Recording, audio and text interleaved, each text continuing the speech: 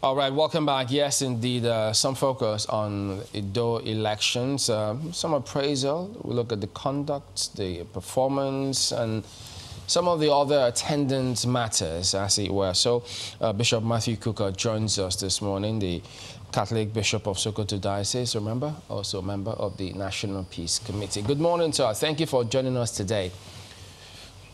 Good morning, Chamberlain, and thank you very much. Your team. All right, then. From your position, having seen how all of this turned out, what do you think is the key or are the key components that culminated in how this turned out the way it did? Talking broadly now. Well, I mean, if you're speaking broadly, first of all, thank you very much and congratulations to the good people of Edo State and by extension, the people of Nigeria. There isn't a single key. There are actually multiple keys that can unlock this door. And I think that is the good news.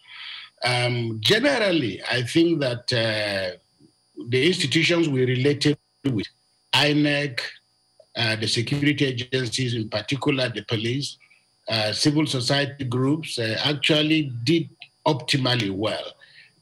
We work very closely with INEC, and I must singularly commend the INEC chairman for his incredible leadership, zeal, and enthusiasm, and their efficiency, because we saw that at very close quarters.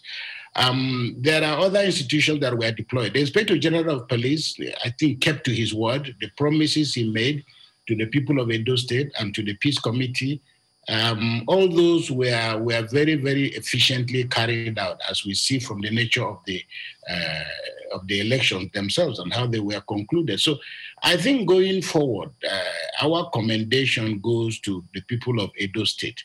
I've received quite a lot of messages from old friends in Edo State that I haven't spoken to in a long time, commending the work of the Peace Committee. But really, this is not an honor that one individual or institution should take.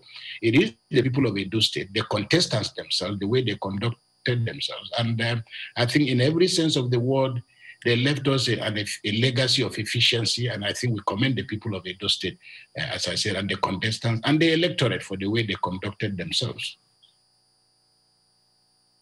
Well, talking about that, what is different in terms of the way the people conducted themselves from the way some other elections, I mean, Osun, for instance, and some other states who will say that we conducted ourselves as best as we could, but certain other extraneous factors perhaps made things turn out the way they did? Thank you. That's an excellent question, and it's also an excellent observation. First, the ordinary people of Nigeria have no reflexes for violence.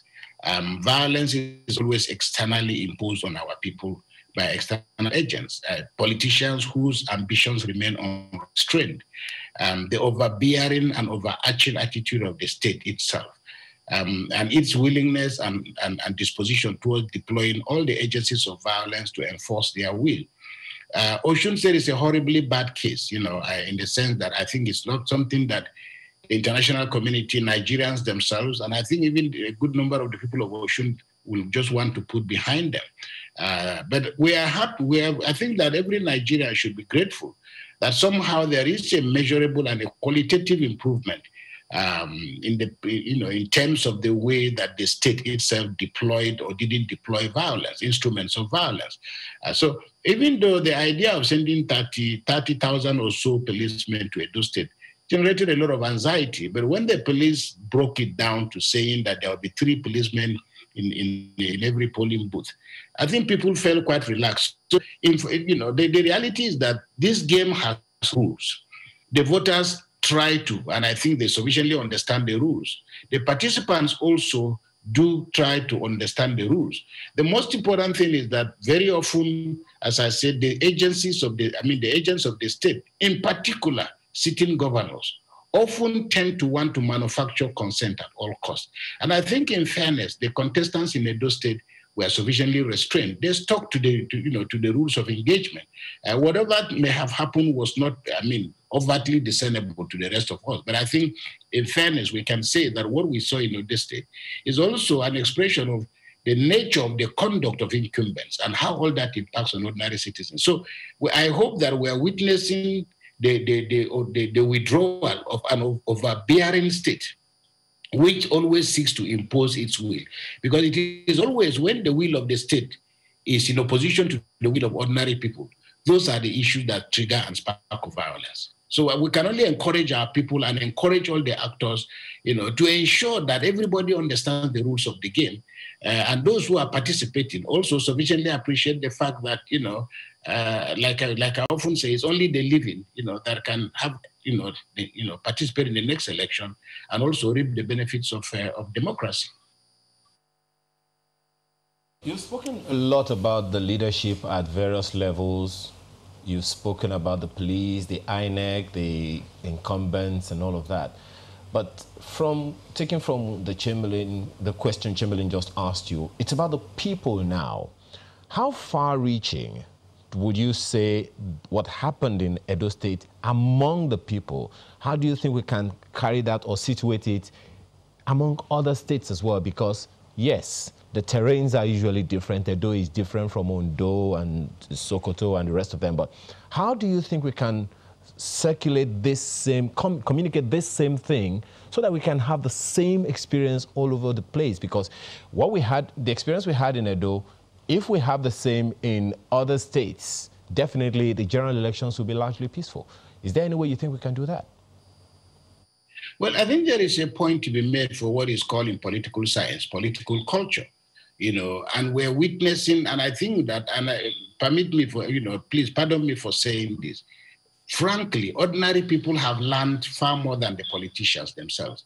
A lot of the politicians have read from the wrong textbook, and they've always read from the textbook that encourages all the bad things about elections and electoral processes.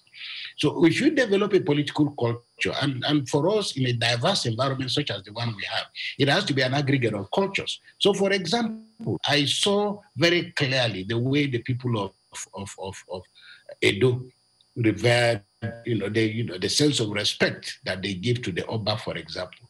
And I think that INEC and the Peace Committee were able to harvest that, moral authority, as you saw from our visit to the Oba, the visit of INEC to the Oba. He's deploying that authority to summon the contestants, and to speak to them in a way, a manner that I think created a condition for people to learn to behave. So when we have those kind of institutions that are respected, the problem is how the leaders or holders of those institutions deploy their moral authority.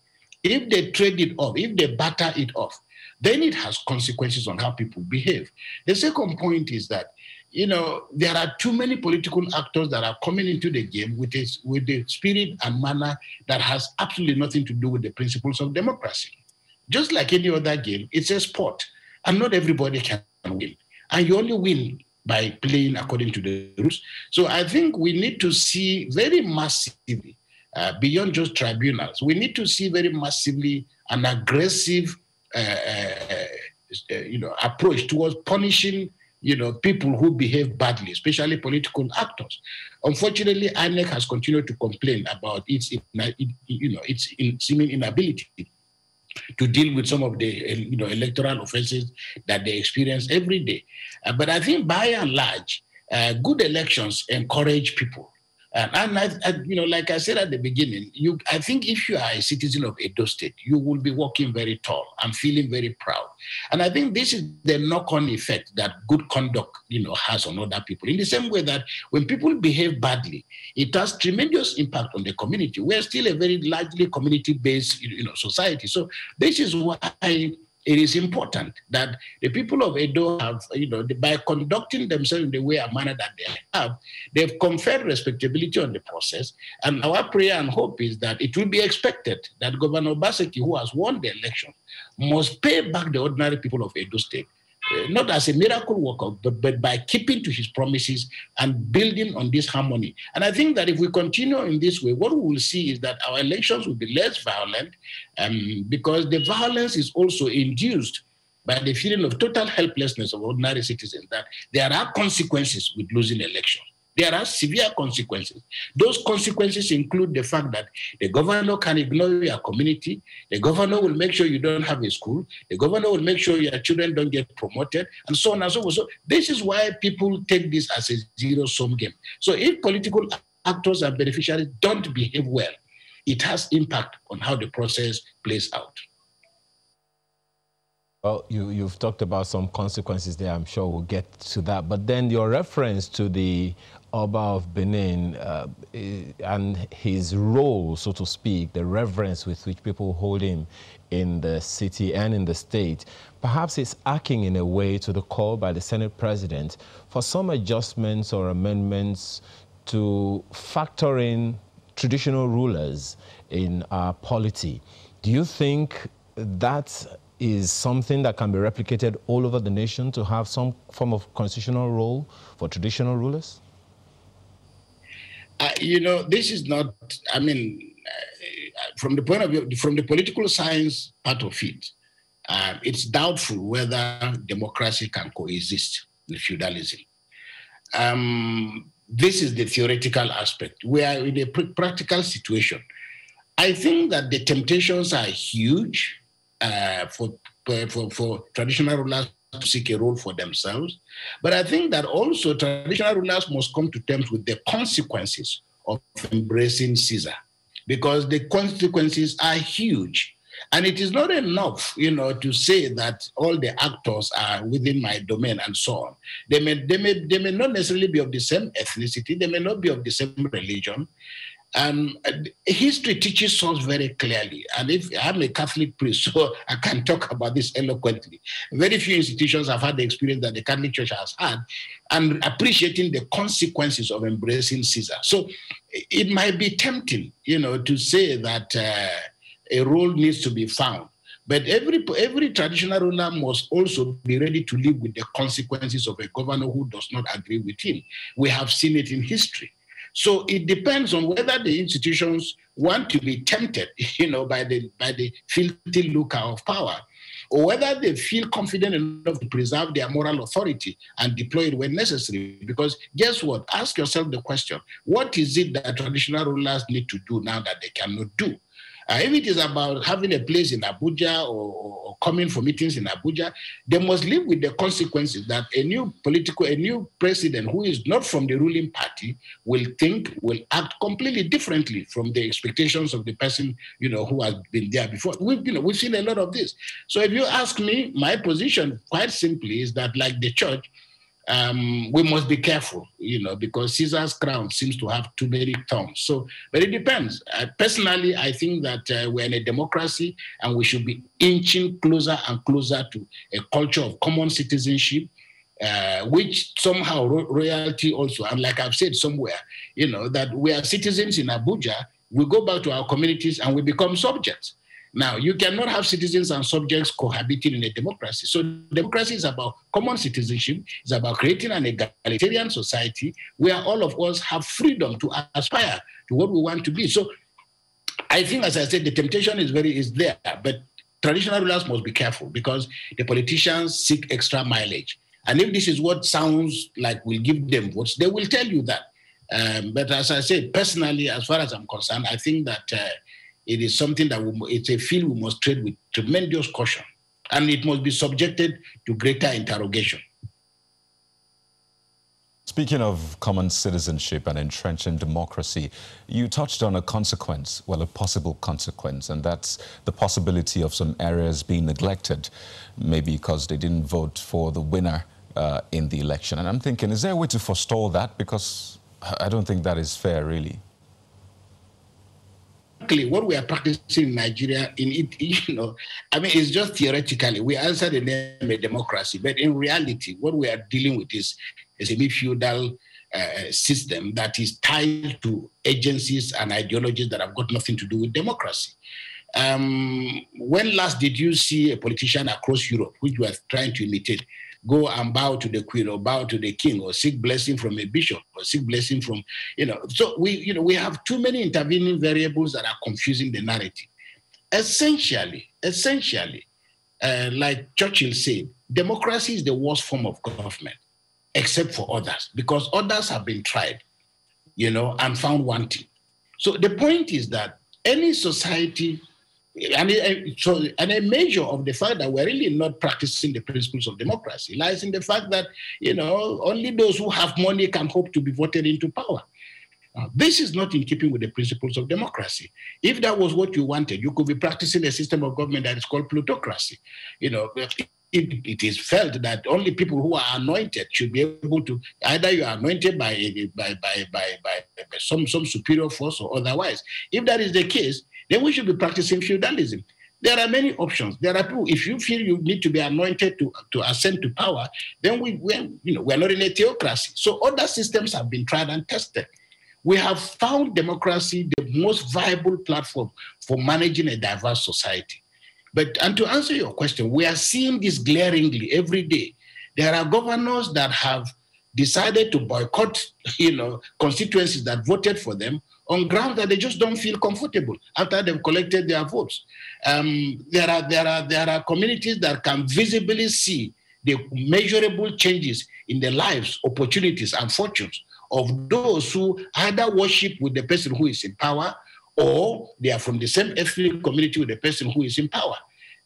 Unfortunately, our people are so incapacitated. The structures are so heavily weighed against our people. We're coming from a background of double jeopardy. One, we came from we're inheritors of a colonial state. Two, we're also inheritors of a military state that actually performed far badly, far worse than the colonial state. So these are the heavy burdens that Nigerians are carrying.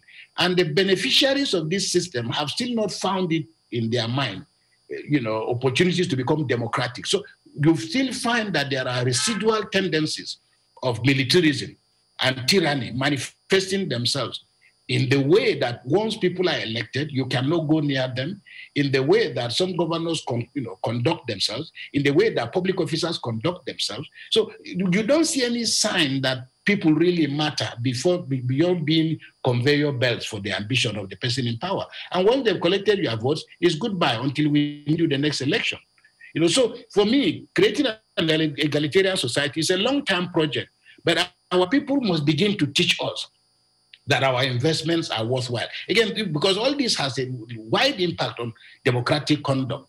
If people see the benefits, the measurable benefits from their sweat, they will be the primary investors in this democracy. But if people turn the apparatus, opportunities available to them, and they turn the state into a distribution agency in which they give to whom they want, it has consequences, because those who are not Christians or not Muslims, those who are not of your ethnic group, are frustrated. And that is why the next time they will say, we want our man in at all costs, or our woman in at all costs. And guess what? Our man and our woman still come in, and they leave us in tears because our communities still don't end up being better. So for me, these are the issues. And every election should give us an opportunity, to subject them to interrogation. You did allude to the role of the West at some point. Now, people are already hypothesizing, having talked about the visa ban, how people needed to conduct themselves. They wouldn't come to this country if certain things happen, those who have been restricted. And so they thought, who knows, is this a feature that, other countries should jump onto and ensure that leaders here are held accountable based on some of these other factors? And they think, if this had happened before, say, Kogi elections, would they have made any major difference in the way the elections turned out, the conduct of the elections? Look, I mean, the international community can take its decisions about visa ban, but visa bans don't put bread on my table. Okay, so they have really no consequence to me. They don't make my ticket cheaper. I may have a visa. I'm not in a hurry to travel to anybody's country. My concern and my worry is the debilitating condition under which Nigerians are living. Now, don't forget, all this talk about visa ban, you are not going to ban the electronic transfer of huge resources that are moving out of this country. I don't hear if there is a ban on that. That would probably be more meaningful, because it will domesticate the resources and we can build homes, and give our children jobs. So these things are largely symbolic. They are largely cosmetic. But let's also be fair to ourselves. The Americans didn't come here to vote. We are the ones who voted. And even though I'm a priest, I'm always quick to tell people, please don't summon God to judgment, because God didn't vote in this election. We are the ones who voted. So first of all, be answerable to us. I think that what we should also begin to learn to do is to simply go back to our own cultures and our own history. We also had a sense of shame and how people who did bad things were punished in the communities. So frankly, rather than being excited about visa bans, I would rather suggest, that we go back and begin to think among ourselves about the best way to, let me use the word, either humiliate or impose a certain level of psychological torture on people who are not doing well.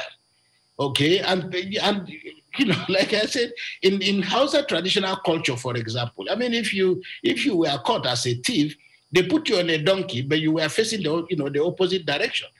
There were songs that were sung for people who did bad things. So for me, we commend the international community, but I think we must domesticate our responsibility and figure out. I hear Nigerians talk all the time about people with who have not conducted themselves well. But it is the same Nigerians who still line up behind these same people. So I think that if we develop an attitude in Europe, for example, in Britain, if a politician behaves badly, people threw eggs they pelted eggs at them. I'm not saying you should stone anybody, but I'm just saying on our own we can devise peaceful mechanism, whether it is through protests. Because unfortunately, this is a country that is not using the streets. After you've cast your vote, the most viable place to be, which civil society must occupy, which Nigerians must occupy, which everybody must occupy, are the streets. You can see what is happening in Belarus. You can see what happened in Hong Kong. You can see what is happening in other places. So when people get a sense, if politicians get a sense that their bad behavior will not be rewarded with complacency, they'll be forced to behave. So for me, we need to take a look at the role of the umpire. That's huge. Now, when Jega conducted the last elections, when he left, people commended that process. But thereafter, then there were questions. Today, people talk about what INEC deployed, how it turned out. What should we then have as the gold standard? Should we then say, look, National Assembly, having seen the way this has gone, we need to ensure we have electronic voting? Or is INEC going to continue this way moving forward? What's the guarantee that what you see today, you may not see that tomorrow? Let me use a football metaphor. I'm a national supporter, and I hope you are. I say. But people who criticize Arsenal say they play very good football, but the results always turn out differently. Now, if you stick with Jega himself, Professor Jega himself, only last week, he and Cardinal Onaikan and a few people issued a statement, stating their dissatisfaction with the way things are in the country today. That raises a fundamental question of the correlation between process and outcomes. So it is possible to have the most peaceful elections, such as the ones that brought Hitler to power, but then the outcome is completely different. So in the final analysis, yes, I think peaceful elections are desirable and we must aspire and we must work towards them. But again, the ball still falls on the court of the politician. When they have collected this prize, what do they do with it? That is the question. So, and I think we because if people get a sense, for example, that the government, we're not expecting magicians. People will have failures. They will make mistakes. But you can tell if there is a difference between what the heart thinks and what the head is doing. So if you get a sense that a good man is probably doing bad things, it can be corrected. But the visible malfeasance that we see as a political outcome does not encourage democracy. So you may have a system in which you produce... Pardon me, we need to go to break, but we'll come back to you so you can continue your thoughts in just a moment, and I hope Arsenal fans can have something to share. Stay with us.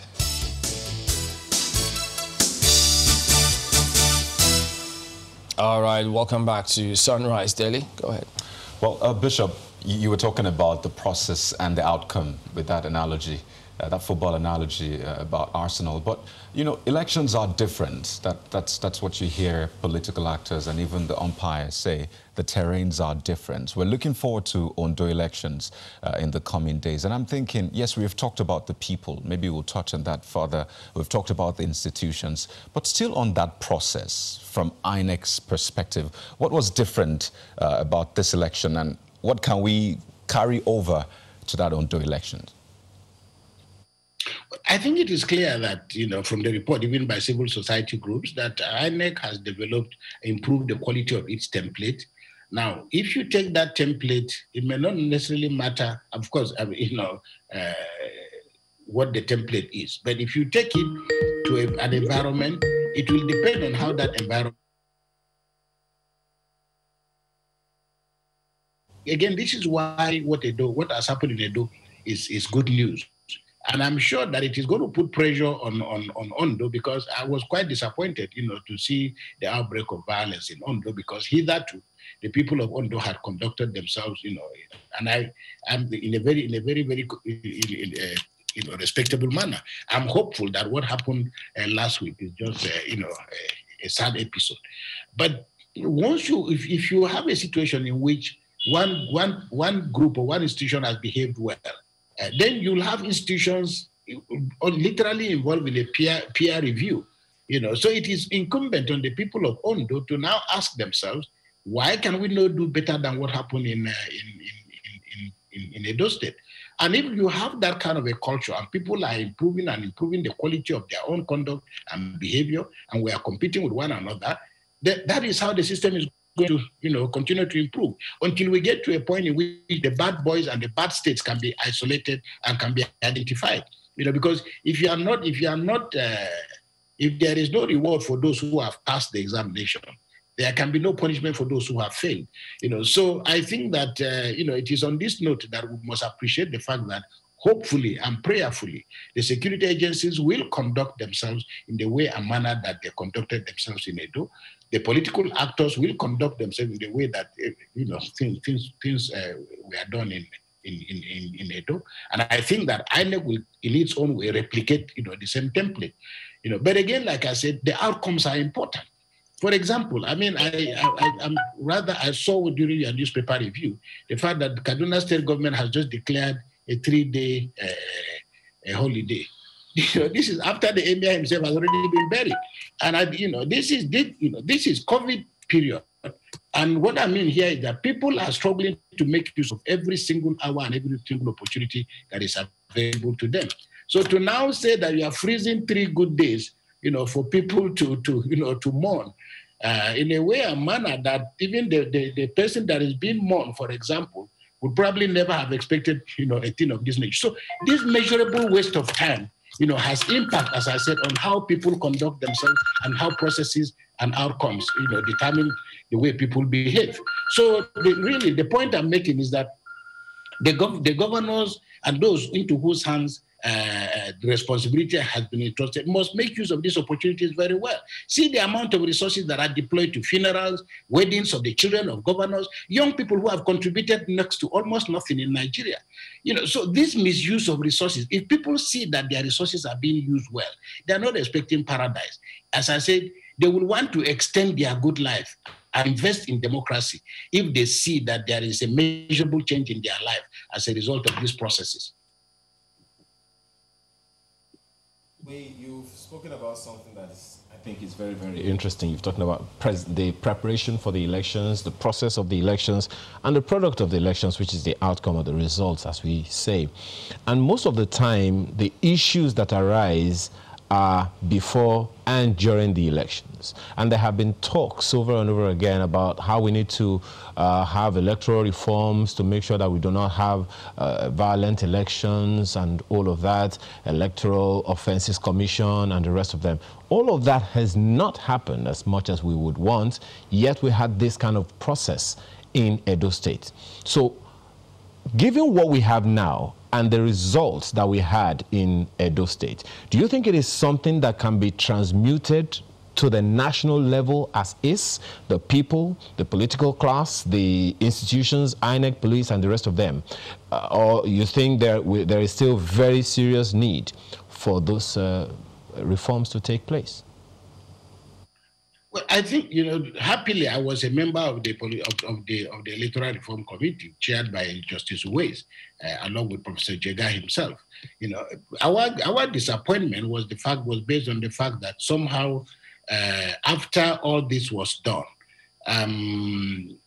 President Jonathan, who benefited from this and was also part of the process of seeking political reform, didn't do much in terms of trying to change all these rules. Now, part of the problem is that, you see, the political class is often looking for windows that can be exploited. And they're not going to be very quick to accept what will limit their opportunities of victory, even if it is for the common good. And this is why you've been having such tremendous difficulties with political reform or electoral reform. I think people generally know what needs to be done, but we've developed such a culture of bad behavior and benefiting from bad behavior and malfeasance and manipulation of the system that we are very, very much averse, to things that, even though they will justify the best for the many, for the majority, the actors are always very slow, to effect these changes, except for President Yaradua, who had the courage, to say, listen, I benefited from a flawed system, and I'm putting in place a machinery for dealing with these issues. I think President Buhari needs to be commended, in the sense that at least he has not behaved like some of his predecessors, who would not have just sat down in Abuja and waited for this outcome. I think he probably has not been too overbearing in predetermining electoral outcomes, which is more or less within the power of those in authority. And I think perhaps civil society must be commended, and the media, for the pushback that people, saw, after Oshun. So it also helps us to appreciate the fact that our voices matter. We must continue to talk. Civil society must continue to do its job, engage in the process, and that there are no finished outcomes. No matter how long we've been on this road, there will always be consequences. Look at what is happening in the United States of America. Look at what is happening, everywhere in Europe. So the rules are never final. Even God's commandments that are final are still, we are still unable to manage them. So this process this volatility must be built into the process, and we must continue the contestation, hoping that the system will continue to undergo renewal, and that the next election will be better than the elections before, and the elections after will be better than the elections before. It's when you continue like that, hopefully a generation after us will be able to go to vote and go back home without any anxiety, that a woman who has decided she's not going to vote will know that her husband or her son who's gone out to vote is going to come back for lunch. So this cloud of uncertainty is also impacting on voter behavior. If people don't get a sense that they are, that they are secure, they're not going to go out to vote. Now, that's what people want to see moving forward. The next elections better than this particular one. The president then signed some of those amendments several times because he raised some concerns about some of them. Now, people just say, look, it's just about time that the National Assembly have got to ensure that they attend to that speedily to allow the president to sign it. He's not seeking another term. So we have to sign it so that we can get electronic voting, because if INEC has taken this step, we only need to encourage a more robust process. Isn't that the way to go? Yeah, well, I don't like the expression you use, that president is not seeking another term, which also, it has a lot of resonance, but it speaks to the problem. That as long as there is a benefit to be made, the people presiding over the matters will not tinker with the matter, even if it is for the common good.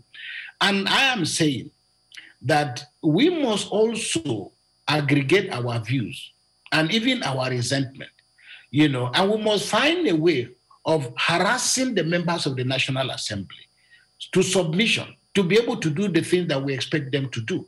Now, of course, there is also the difficulty of the high mortality rate, within the National Assembly. People come, people go. Everybody wants to renew their mandate. The people who were there yesterday are gone. Others are back in.